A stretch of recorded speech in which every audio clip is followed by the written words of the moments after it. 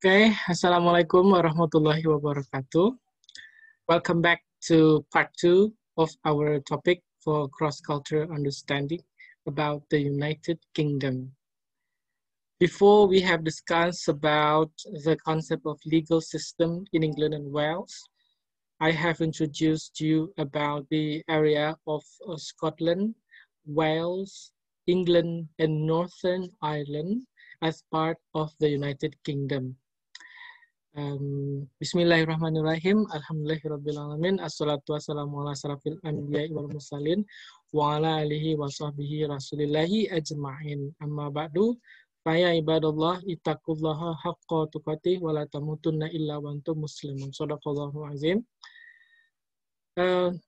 We begin further. Sekarang ini topik yang akan saya bahas part 2 ini berkaitan dengan constitution and legal system of the United Kingdom. Konstitusi ya, tentang dari United Kingdom. Apa saja yang masuk ke konstitusi dari United Kingdom? Nah, let me share with you my picture.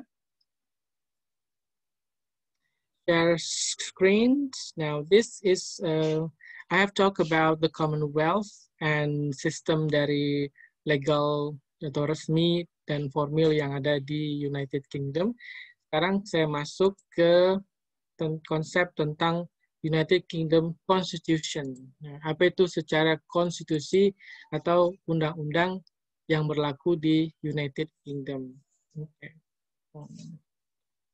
I'm sharing this picture with you.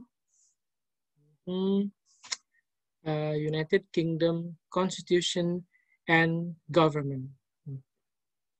This is the picture of the Queen's Speech. Nah, ini pidato dari Ratu Inggris. The Queen's Speech. The Constitution of the United Kingdom developed over time and is not written down in one place. It consists of various elements, including statutes, laws made by Parliament, important court cases, and established practices.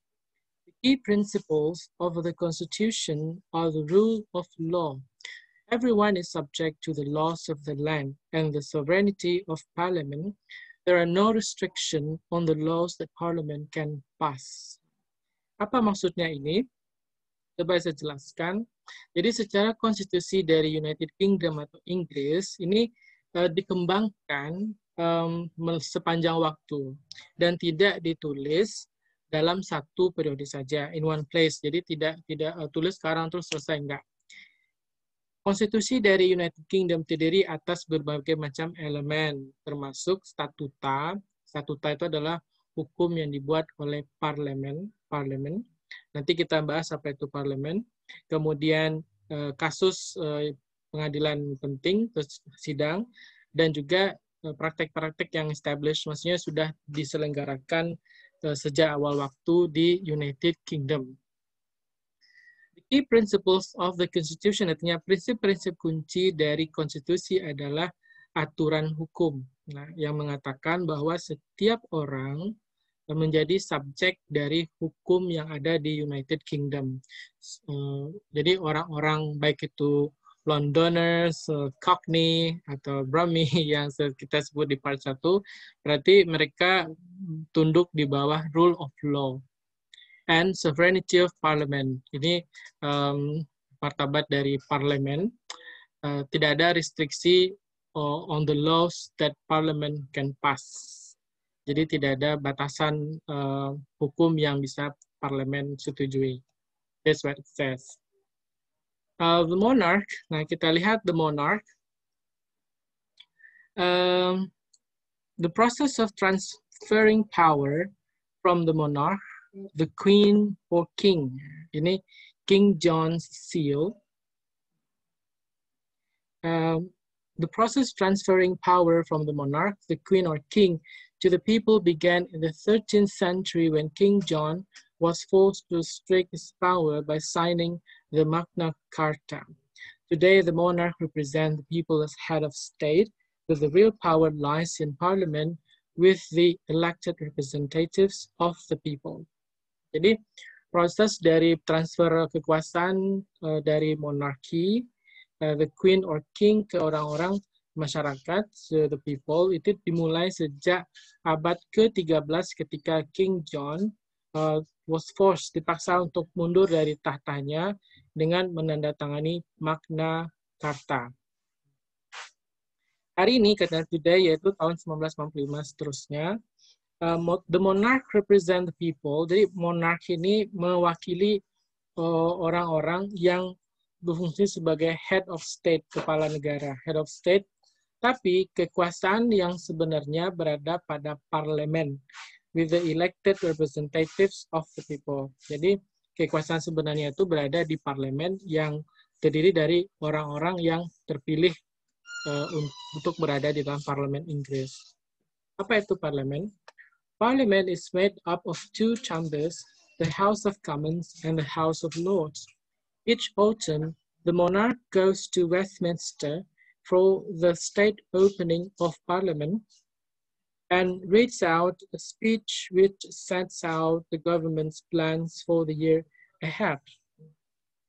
Jadi ini parlemen, kita bahasa Indonesianya adalah parlemen, terdiri dari dua chambers, ada dua bagian, yaitu House of Commons and House of Lords.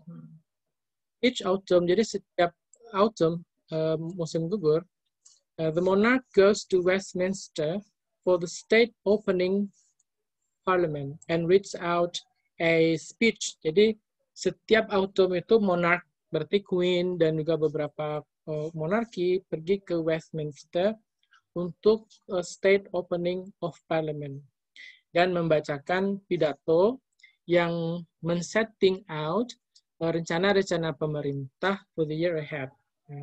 Jadi membacakan pidato rencana-rencana pemerintah untuk 1 tahun berikutnya. Nah, itu the Houses of Parliament. Itu tujuannya. Jadi monarch membacakan seperti ini. So this is great. This is the House of Parliament. Look at the picture. This is great. Next to calm water in here. This is the House of Parliament. Actually, yang berada di sini kekuasaan sebenarnya yang dari United Kingdom. Ya. Kalau monarch itu mewakili dari head of state, jadi kepala negara. Sementara kalau parlemen ini the real power berada di parlemen, dari orang-orang yang duduk di parlemen. So that's so exciting for us to see. This is the picture. Now I stop share at this point. Now I go back to the Zoom again. Okay. All right. So now I'd like to show you the next one. The next picture still about the Constitution. This picture. Okay. All right. So this is the picture still of the Constitution and government of the United Kingdom. See in this picture, this is the House of Commons.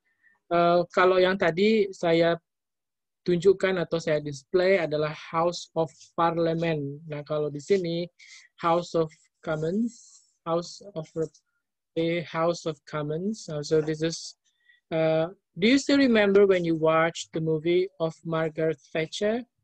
She was here, the government front bench, and then salah satunya berdiri di sini would be sebagai speaker, and then opposition front bench. Now this is opposition front bench. Di sini pihak oposisi, backbenchers here, and then we have here the people represent the government. Nah, jadi sama seperti prinsip yang berlaku di National University English Debating Championship yang menggunakan sistem British English Debate.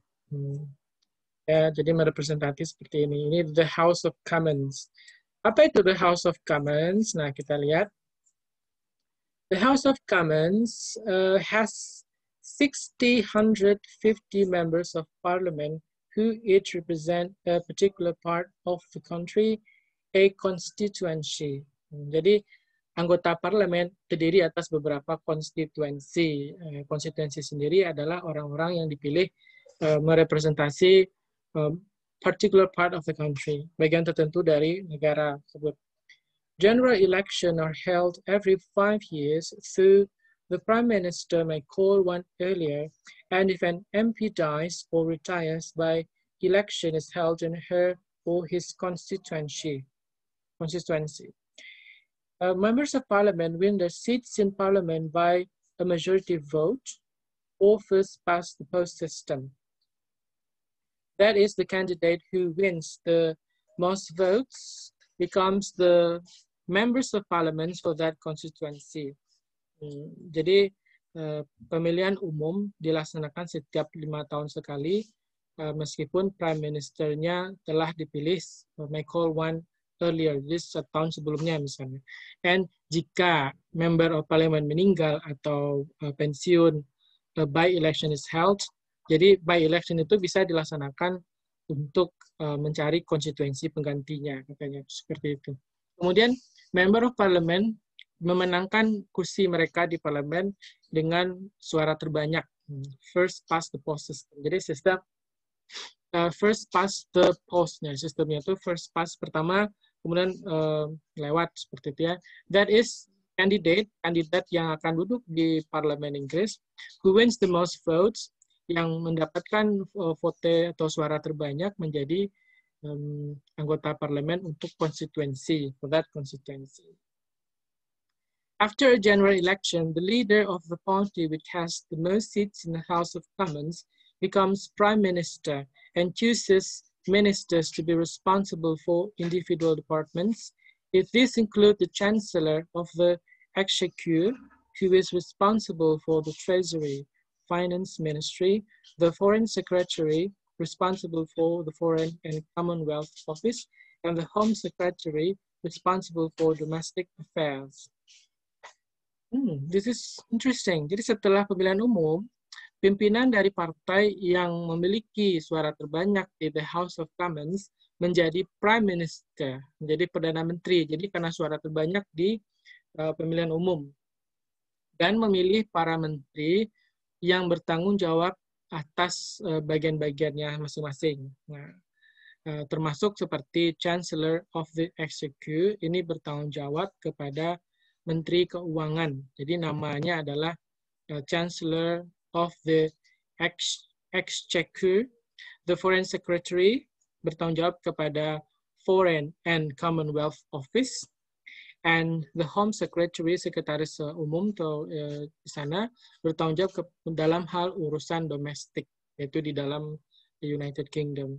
They and a number of other important ministers from the cabinet, which advises the Prime Minister.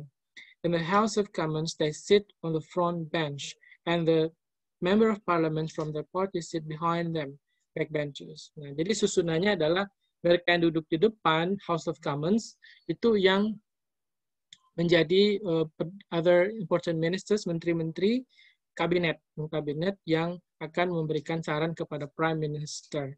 Dan mereka duduk di kursi paling depan, sementara yang di belakangnya adalah backbenchers, itu anggota parlemen yang berasal dari partai. Kita lihat lagi gambarnya. This is the picture. So this is the government front bench.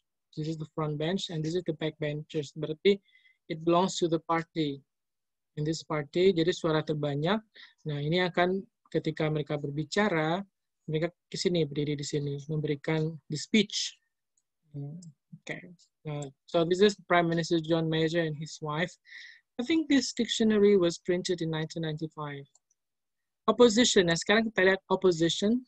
Okay, opposition party sits in a similar arrangement facing them in the House, with their leader and her or his shadow cabinet on the front benches. Member of parliaments from smaller parties also sit on the opposition benches. In the center, the speaker who keeps order during debates.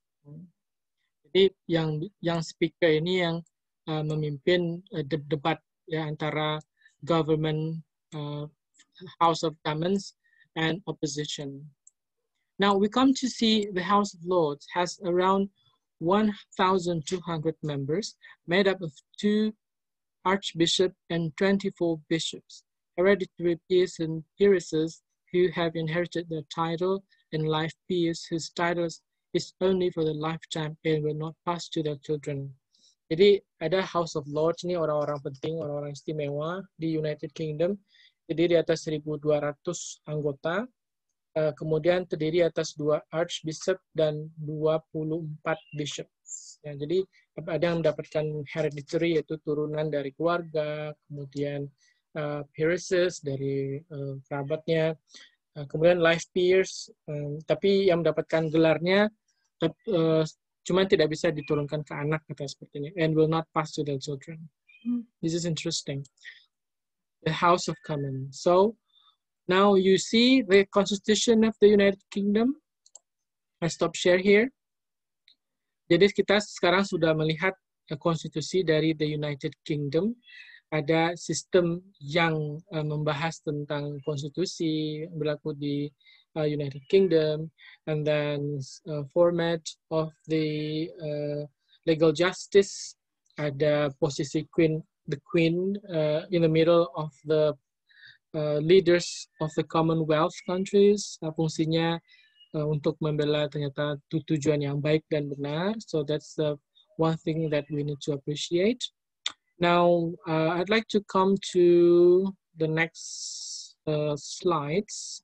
I'd like to show you about,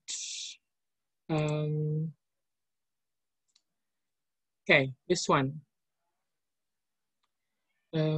UK arts and culture. I'd like to show you this one first. This is from the National Geographic. I took it from this website. It's still being loaded. Nationalgeographic.com.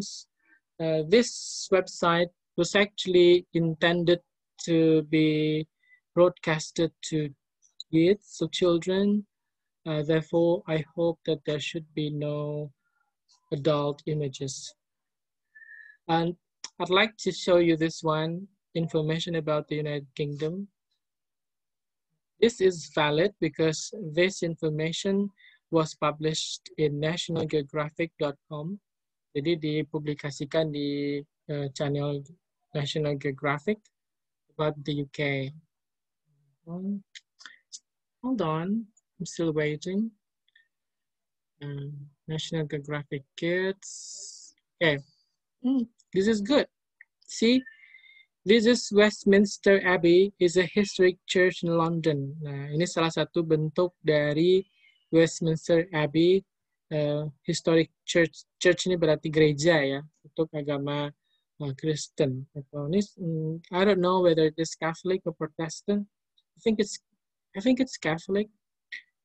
Westminster Abbey, but if I'm wrong, please let me know by writing the comment in this section. And then we have, what's next? Okay, wow. This is the Queen Elizabeth and Prince Philip. This is Prince Philip's. And this lady is Queen Elizabeth, ride in a carriage in the United Kingdom. So this is called carriage. Ini disebut sebagai carriage. I don't know who these people are.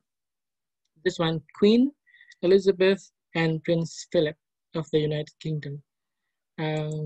Next one is, wow, this is Great Britain's rugged mountains like the Scottish Highlands, offer habitat that is relatively untouched by humans. Jadi ini area yang belum terjamah oleh manusia. Oh, it reminds me to the movie of Big Friendly Giants. It was here. Big Friendly Giant. Still remember that movie? Have you watched the movie? I like it. Next one, what do we have? Rugby was invented in Britain. Jadi permainan rugby ini ditemukan di Britania ternyata ya. Okay. Now let's see, United Kingdom, also called the UK, consists of a group of islands off the northwest coast of Europe. This is the fast facts. Official name, United Kingdom of Great Britain and Northern Ireland. So jadi ini nama Inggris itu sebenarnya, kalau Inggris, England bagian dari United Kingdom. Jadi United Kingdom bukan Inggris, tapi Inggris bagian dari United Kingdom. Nah, namanya sebenarnya adalah United Kingdom of Great Britain and Northern Ireland. Bentuk pemerintah adalah constitutional monarchy with parliamentary government. So, jadi sudah saya bahas, saya jelaskan barusan tadi. Kemudian the capital city is London. Population 65.105.246 orang. 65,105,246 people. Official language is, of course, English. Money is pounds sterling. Area is 93,635 square miles. In brackets, 242,514 square kilometers with major rivers with Thames, Severn, and Tyne. I don't know how to pronounce this. Tyne or Tyne? Tyne, I think it's Tyne. So this is the geography I have explained to you before. This is Atlantic Ocean, United Kingdom, North Sea, and this is the picture. Celtic Sea, London, Netherlands, and Belgium. So part of the Europe, but I think United Kingdom. This is the United Kingdom, British. The United Kingdom, also called the UK, consists of a group of islands off the northwest coast of Europe. It is a unique country made up of 4 nations, England, Wales, Scotland, and Northern Ireland. England, Wales, and Scotland also make up Great Britain. Jadi United Kingdom juga disebut sebagai UK, terdiri atas beberapa perkumpulan pulau-pulau di sebelah utara barat ya, seperti sebelah utara, jadi dari Eropa. Negara yang unik terdiri atas 4 nation, 4 kebangsaan, yaitu Inggris, Wales, Scotland, dan Northern Ireland. Inggris, Wales, dan Scotland also make up Great Britain. Ya, jadi 3 ini yang menjadikan Great Britain. Sementara yang menjadikan United Kingdom adalah 4. England, Wales, Scotland, Northern Ireland. But Great Britain consists of 3. What are they? England, Scotland, and Northern Ireland. England, Wales, and Scotland. Sorry. Much of the north and west of the UK is covered in high ground, knife-edge mountains, ridges separated by deep valleys. This terrain was shaped in the last ice age, when thick glaciers covered the land. Jadi kebanyakan daerah utara dan barat dari UK itu tertutup oleh dataran tinggi. Knife-edge mountain ini maksudnya puncaknya seperti pisau yang tajam, ujung pisau yang terpisah oleh deep valleys, oleh ngarai-ngarai yang dalam. This terrain ini terbentuk pada zaman es, yaitu thick glaciers pada waktu itu tertutup oleh es yang sangat tebal. In the south of England, jadi bagian selatan dari Inggris, the countryside is mostly rolling hills. Nah, jadi kalau di sebelah selatan dari Inggris tersebut, jadi sebelah selatan dari Inggris yaitu di sini. Ini selatan, so ini katanya mostly rolling hills, ini bukit-bukit rolling yang banyak. In the northwest England and Scottish Highlands, northwest di sini, ya, dozens of lakes called loch. Oh, that's why ada istilah Loch Ness. They were left behind when the ice age glaciers melted. They tend to be long and narrow, and some are very deep. Legends say that a giant monster called Nessie lives in Loch Ness in Scotland. Nessie. Wow, this is a nice story. I bet that you need to read the story about this Loch Ness. Wow, this is the picture, Scottish Highlands. What about the people and culture of the UK? The British are the creation of waves of invaders and migrants, including Celts, Romans, Anglo-Saxons, Vikings, and Normans. In the 1950s and 1960s, people from former colonies in the Caribbean, Africa, and Asia came to the United Kingdom to work. Sports and literature are among the United Kingdom's cultural claims to fame. Soccer, rugby, cricket, boxing, and golf were all invented in Britain, and the UK has produced many great writers, including William Shakespeare, Charles Dickens, and Robert Burns. J.K. Rowling, the writer of the Harry Potter books, is British. Ini untuk orang-orang dan budayanya. Ini bisa kita pahami ya, ternyata tahun 1950 dan 1960-an, orang-orang dari koloninya yaitu Karibia, Afrika, dan Asia, masuk ke United Kingdom untuk bekerja, to work. Jadi orang yang ada di United Kingdom itu tidak hanya seperti yang kita lihat, mereka juga berasal dari Karibia, Afrika, dan Asia. So that's not, so does it mean that it is only white? So I don't know, you may decide from this information. The nature, about 5,000 years ago, the center of the United Kingdom was covered with thick forests. Thousands of years ago, these woodlands were cleared by ancient farmers, and today only about 10% of the land is forest. The United Kingdom's complex geology gives rise to a wide variety of landscape and a range of habitats for its animal and plant life, but it is a very crowded country and there are not many truly wild places left. The most successful wildlife species are those that can live alongside people. 5.000 tahun yang lalu, ternyata pusat dari Inggris tertutup oleh hutan yang sangat tebal katanya. Jadi ribuan tahun yang lalu, area woodlands ini berarti area yang tertutup oleh kayu-kayu, pohon-pohon. Ini dibersihkan oleh para ancient farmers, para petani yang zaman lampau, dan hari ini hanya 10% dari daratan tersebut adalah hutan. So only 10%. Secara geologi, Inggris, United Kingdom memiliki kompleks ya, gives rise to wide variety of landscapes. Jadi sangat kompleks secara geologi.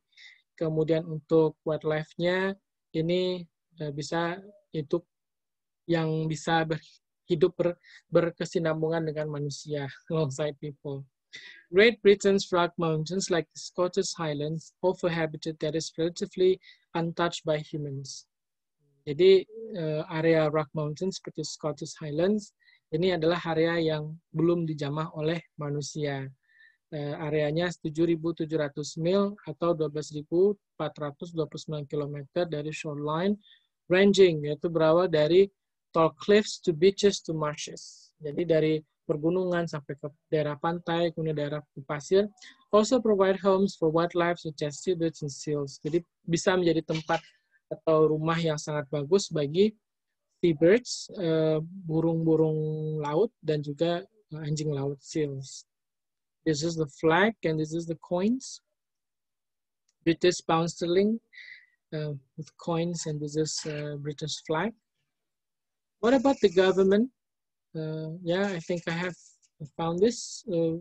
Explain to you. The government is monarchy, constitutional monarchy. The economy, nih ternyata United Kingdom ini menjadi bangsa yang berkuasa dalam perdagangan lebih dari 500 tahun. Di abad ke-19, industri Inggris membantu banyak negara-negara help make the country. Jadi membuat United Kingdom tersebut menjadi negara yang sangat powerful di dunia. Dan sampai hari ini masih menjadi ekonomi terkuat di bumi ya, itu katanya. Nah, sejarahnya, this is the history. You may go on. Okay. The first Britons, orang Briton pertama yang tinggal di United Kingdom, yaitu dikenal dengan istilah the Picts yang sampai pada 10.000 tahun yang lalu.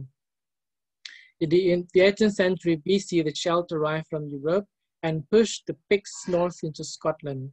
In AD 43, jadi AD 343, the Romans invaded and ruled for nearly 400 years. They built roads, bathhouses, sewers, and large villas.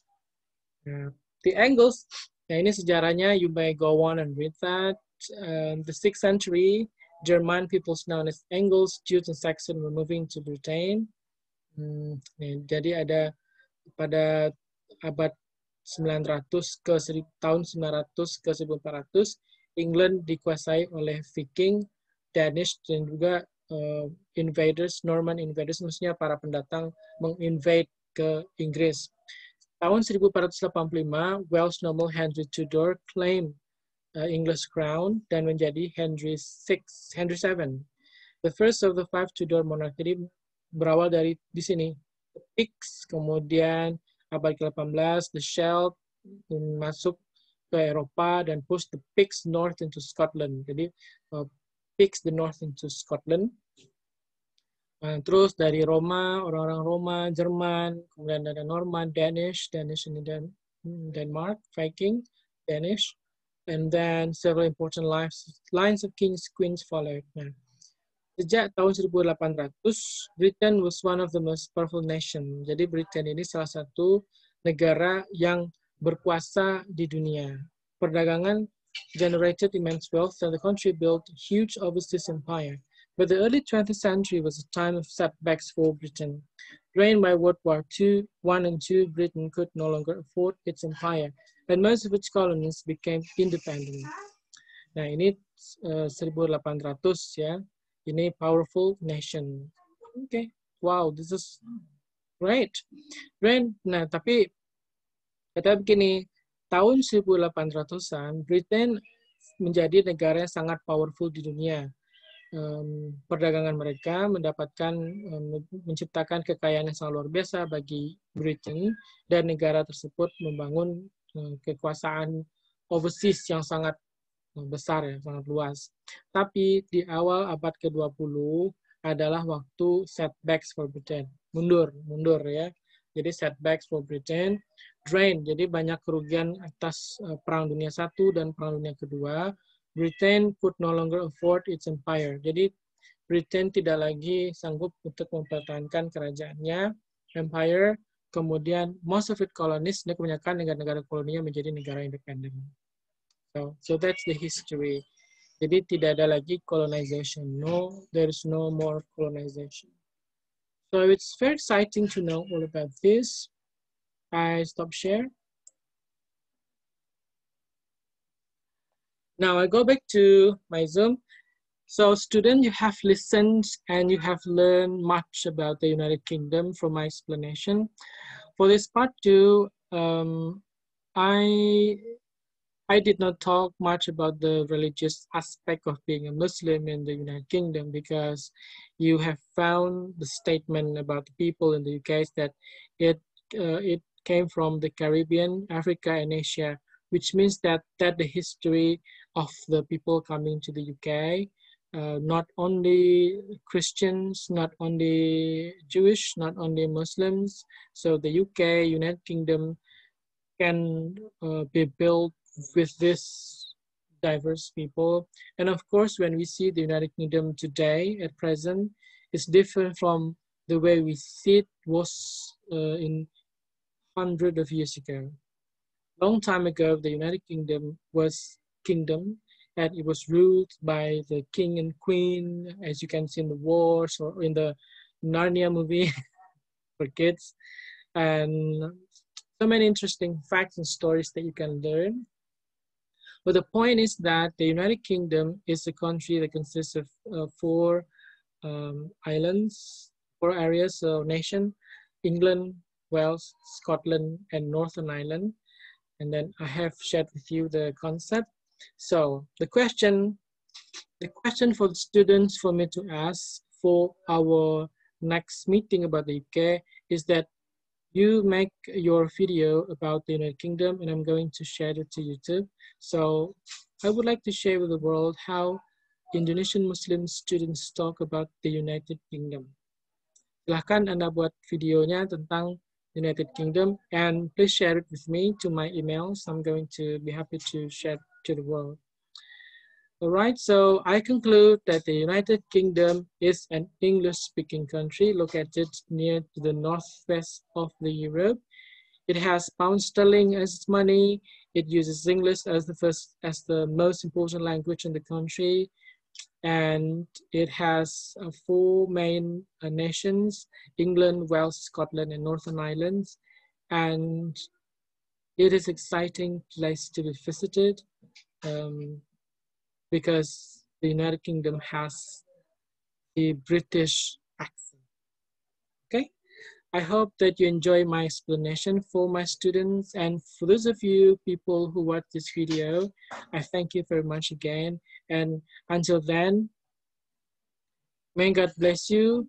Please stay safe and please be healthy during this mental illness week. Assalamualaikum warahmatullahi wabarakatuh. God bless you.